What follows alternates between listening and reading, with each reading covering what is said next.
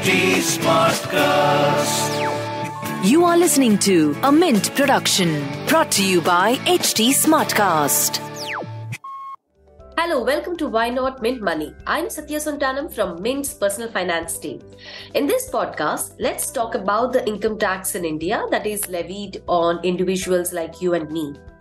Unless you live under a rock, you must be aware that income tax is charged based on the progressive rate method. It is nothing but taxing more as the income of the taxpayer increases. In India, we have 4 slabs. For taxable income up to 2.5 lakh rupees, the tax rate is nil. From 2.5 lakh to 5 lakh, it is 5%. For those whose taxable income is between 5 lakh to 10 lakh, the tax rate is 20%. And finally, for those having more than 10 lakh rupees taxable income, the tax rate is 30%. These rates are after certain deductions and exemptions that the taxman allows and comes under the old tax regime. My guest today, Tapati Ghose, partner at Deloitte, will tell us about how these slabs evolved over the years and is there a case to reassess and rejig them? And also touches upon the new tax regime introduced from April 2020. Let's invite her. Hi, welcome to Why Not Mint Money, a personal finance podcast where we help you understand basic money concepts and share strategies for you to build your wealth. So let's get started on your money journey. Hi, Tapati. Hello, Satya. Great talking to you again. Yeah, I have to tell listeners about your career, Tapati. You know, she has been with Deloitte for almost 30 years. So she has seen all the budget sessions throughout these years. And who other than her to talk about the history of income tax in India? So, Tapati, is budget the most awaited day in the year for you at work? Yes, that's when there is a lot of expectations prior to the budget and then recommendations that are made. A lot of activity that precedes the budget, really. And yes, we all look forward to the changes on how the balancing act is going to play out because there are challenges, of course, that governments face on a year-on-year basis and a whole lot of challenges that need to be addressed. But yes, absolutely, it's a day that we look forward to. Yeah. So have you missed any of the budgets in the last 30 years or you've been there for all the... I wouldn't say the last 30 years. Because in the initial days, we weren't so involved in whether the expectations or the recommendations. It's been much more pronounced in the last 20 years or so. But yes, it's been exciting times during budget day. Great. So let's start with the origin of the income tax in India, Tapati. We hear that the tax was introduced for the first time before the independence itself in 1860 by the finance minister, called Sir James Wilson, that is in the British government. So in what form was it and what do you know about it? So you're right, Satya. I understand that the income tax in India was first introduced by Sir James Wilson, who served as a finance member of the British Indian government in 1860. The tax was introduced as a temporary measure to help fund the expenses of the British government. And that was during the Sepoy Mutiny of 1857. It was initially levied on a small percentage of the population and applied only to incomes above a certain threshold. But the tax was later made permanent and expanded to include a larger portion of the population as the government looked for new sources of revenue. As such, the same structure continues to apply today. Right. Okay. So, though we see so many changes to Income Tax Act every year and sections every year, the Income Tax 1961 seems to be the master document. Everywhere we see IT Act 1961. So, what's so special about 1961? What has changed then? Why is it very special, such a, master document? So it's really shaped the current tax system in India, Satya. The 1961 Income Tax Act, when it was introduced. So it was introduced with significant amendments to the tax structure. They included introduction of a wealth tax, expansion of the income tax base, it also included changes to the corporate tax structure, introduction of new taxes on capital gains, on gifts. And these changes were basically aimed at increasing government revenue and redistributing the wealth amongst the rich and the poor. I understand that it did lead to a significant increase in overall tax collections by the government. And yes, as I said, has shaped the current tax system in India. That's true. Yeah. So last time when we spoke, you also told about tax rates being as high as 99% in some of those years. Could you also elaborate a bit on that point?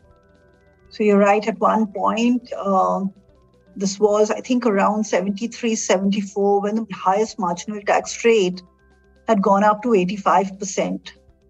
Combined with the surcharge, the maximum marginal rate of income tax had gone up to 97.75.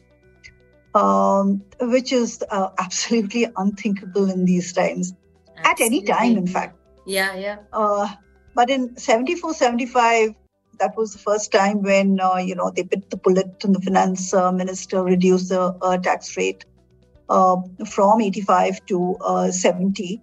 And combined with surcharge, it had come down to 75. But even at that rates, it was a welcome move. Because it was, of course, a vast improvement over the previous years. At these rates, it does not really augur much well for, a significant amount of compliance. So, we've seen improvement over the years post that. Yeah, so if somebody earns 100 rupees, then if 97.5 was the tax rate, then they have to shell out 97.5 to the government and keep only the rest with them. That's so sad. One would rather not work. Absolutely. One would rather not work or earn money. Yeah, so, there's no incentive to work at all. True. Yeah. Mm-hmm. Sure. Now, fast forward to 1991-92, the beginning of the decade of economic reform. So before getting into the nitty-gritty, Tapati, do you see that the tax rules adapt to the change in the economic environment?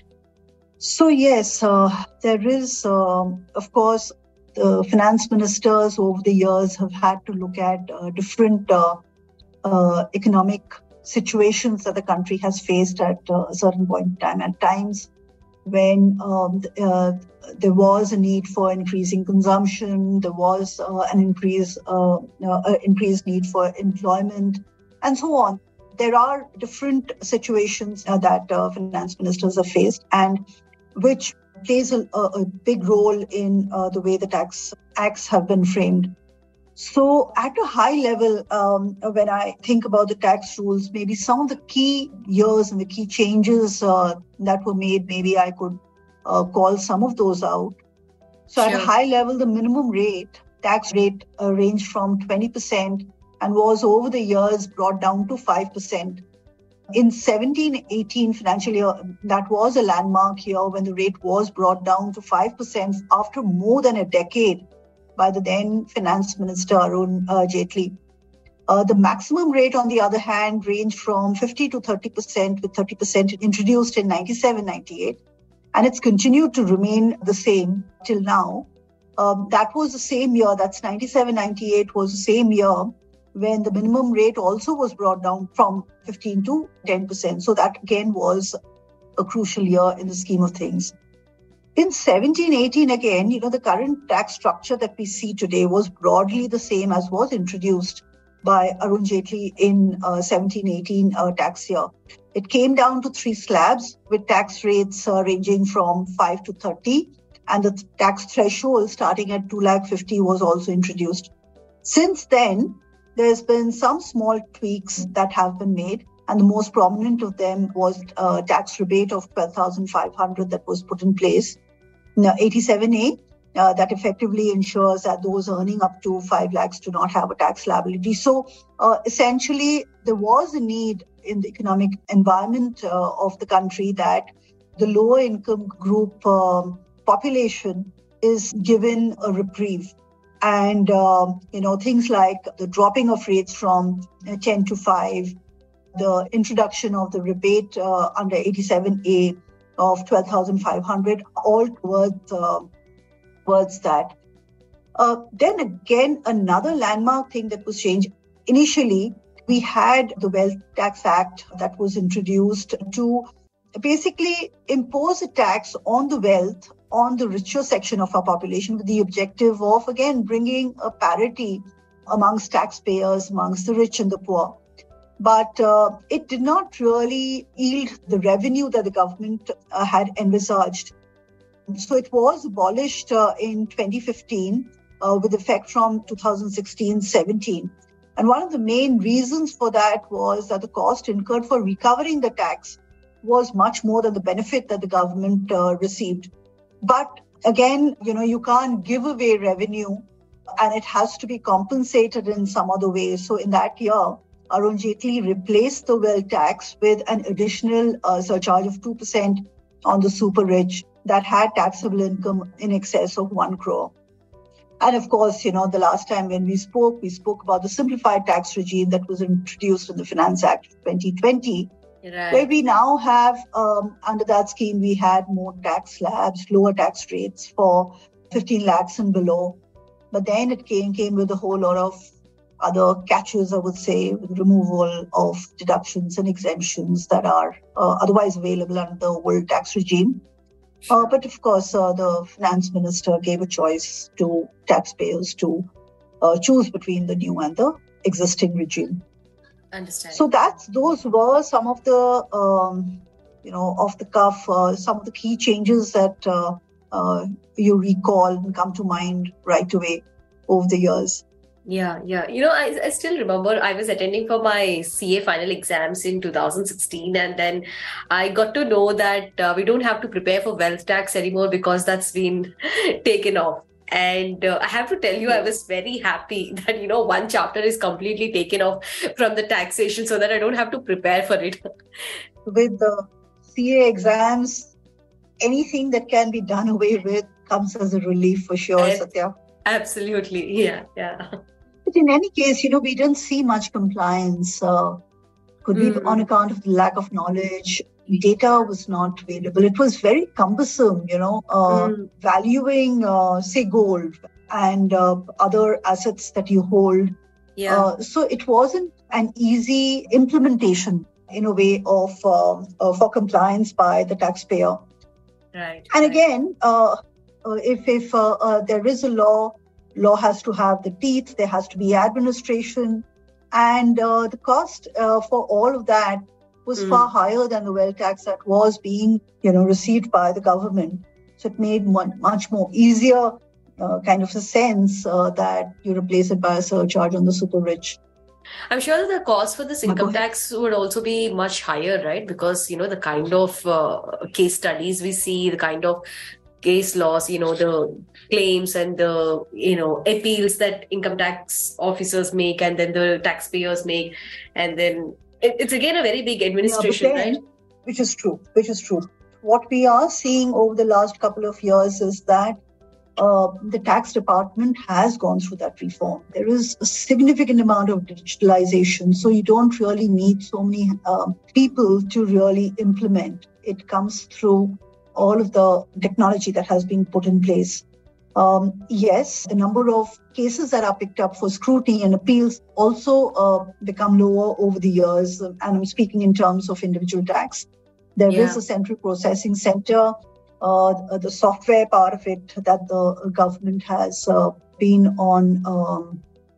They continuously upgraded. They listen to complaints and that come in from the taxpayers and they act on it. So there has been a significant amount of improvement. So administrative cost has not gone up proportionate to the increase in possibly the compliances that need to be done across the Tax Act and the rules because of the level of technology that has been brought into play, which also means that there is a significant amount of governance in the system itself. So one has to take that additional caution to ensure that we understand what the laws are and comply accordingly. Understand, yeah. Tapati, look at the minimum and maximum thresholds. Those earning up to 2.5 lakh is exempt from tax. Those earning more than 10 lakh directly falls under the 30% tax bracket. These limits 2.5 lakh and 10 lakh haven't changed for almost 10 years, at least to the extent of inflation in the economy. And you're absolutely to the point, Satya. So the slabs do need to be widened, given the slabs correspond to first of all, to the income levels across our population. And with inflation, the progress of our economy, the low, medium, and the high income groups really need to be redefined for tax purposes. So, for instance, what we knew as a mid-income group level, say 10 years back, would be very different now. And the slab of 10 lakhs and above, for instance, at which the highest rates start, should be increased to, say, at least 20 to 25 lakhs as a mid-income group would now be at a higher level of income. The slabs that are higher and those below should also be accordingly changed. But they should really keep it simple with not too many slabs, otherwise it becomes, again, very unwieldy and complex tax administration. And again, speaking of inflation, if I go back to, it's really, the impact of inflation may have, in a way, been taken care of, but no additional relief as such has been given.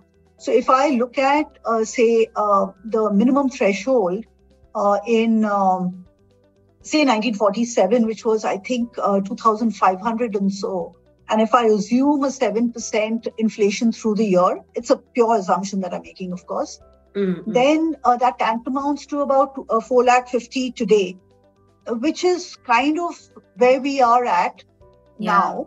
But, the income levels have changed.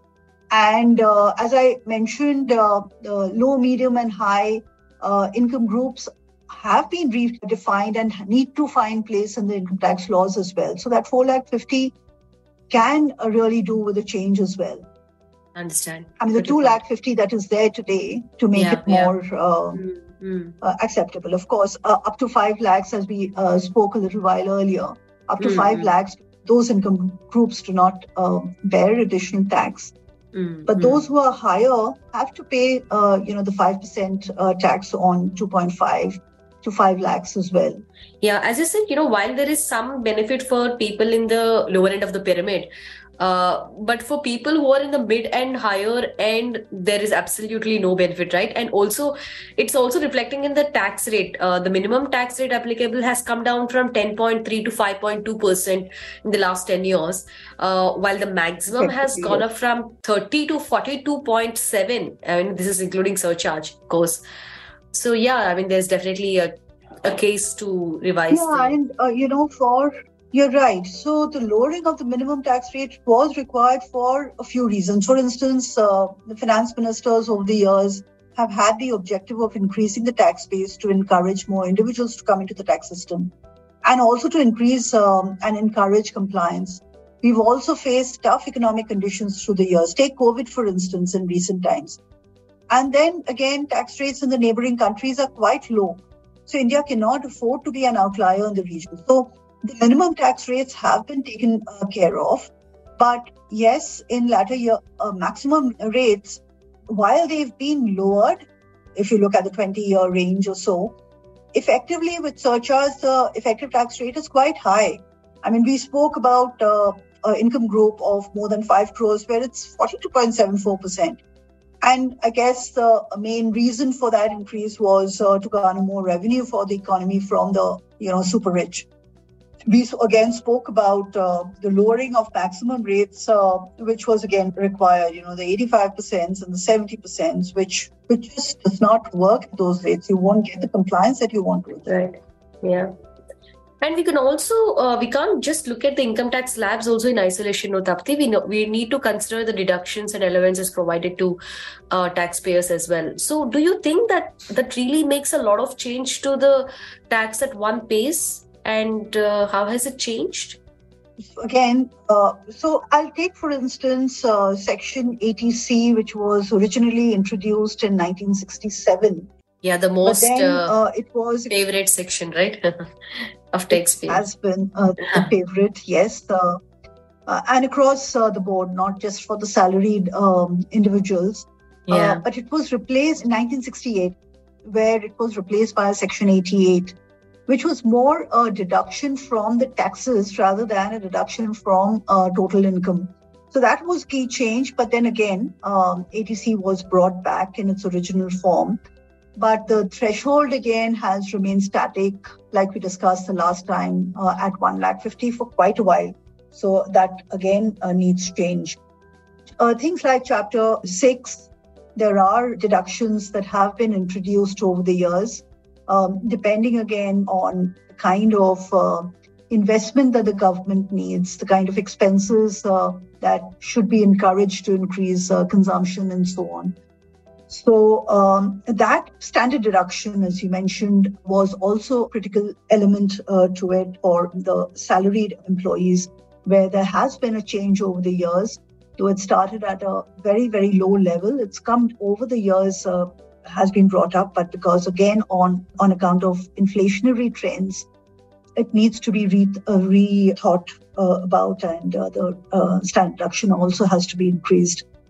But in the overall scheme of things, what we understand is the government wants to go for a simplified regime of taxation, could be at lower rates without exemptions and deductions. But yes, it has to be made more palatable for individuals so that they get a chance to compensate the loss for the exemptions and deductions that they would have to forego. Right. And the topic on surcharge, this in itself takes a length of the whole podcast. No, as far as surcharge is concerned, there are specific reasons why surcharge is brought into the tax provisions, has been brought in by different finance ministers. It could be on account of raising revenue for a particular year, to address a particular economic condition that there may be, such as a recession or an inflation during that particular year.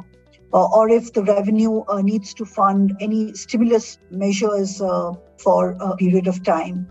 It also could be on account of social and economic inequalities that could come in, and hence application of a surcharge at the higher rates rather than the lower rates. So there could be several reasons, but generally when those reasons are addressed and taken care of and economy comes back to normal, one would expect that the surcharge is then removed or at least reduced, but we haven't seen that trend much. But just at a high level, as far as surcharge is concerned, it was, I think, the 1950s when the surcharge was first introduced on income tax that was paid. We introduced a differential scheme of surcharge rates in 17-18, where we had a differential rate of 10 and 15% and minimum maximum. Again, the differential tax slabs was made more pronounced in 2021, where income ranging from 50 lakhs to 1 crore was at 10%, 1 to 2 crores was 15%, 2 crores to 5 crores, 25%, and then over and above 5 crores was 37%. So there, in that particular year, in 2021, the differential was extremely pronounced, which ultimately made the effective tax rate 42.74. So as such, these surcharge rates impact individuals differently. For higher income groups, it could result in a significant increase in the tax liability that we've seen in the recent past. Understand, but there may not be any changes to the surcharge in this budget, right, Tapati? Because nothing has been said, nothing has been talked about it. It's not much talked about, but the expectations are there. The 42.74% does not augur well for being, at par with some neighboring countries, as I spoke about last time. Yeah, right. We don't want a flight of capital from the country as well. And the higher income group has the capacity to reinvest in the economy in different ways. And it makes sense for lowering that tax rate to enable that. Got it. Yeah. So we can continue talking about the mammoth income tax forever. Let's put a full stop here for now. Thanks, Tapati. Always pleasure speaking to you. Thank you so much, Satya. Happy to be here. Yeah. And listeners, if you haven't already checked out our episode on Budget 2023 tax expectations with Tapati. You should do it right now. She talked about the anticipation on reducing the tax rate on income more than 10 lakh per annum, hopes on raising Section 80C deduction limit, tweaks to capital gains taxation, and many more. That's all for now. Thank you so much. Thank you. That's all for now in this episode, listeners. If you have any queries or suggestions, you can reach out to me on Twitter. My handle is @Satya Sontanam, SATYASONTANAM. Or you can also write to us at mintmoney@livemint.com. Bye-bye.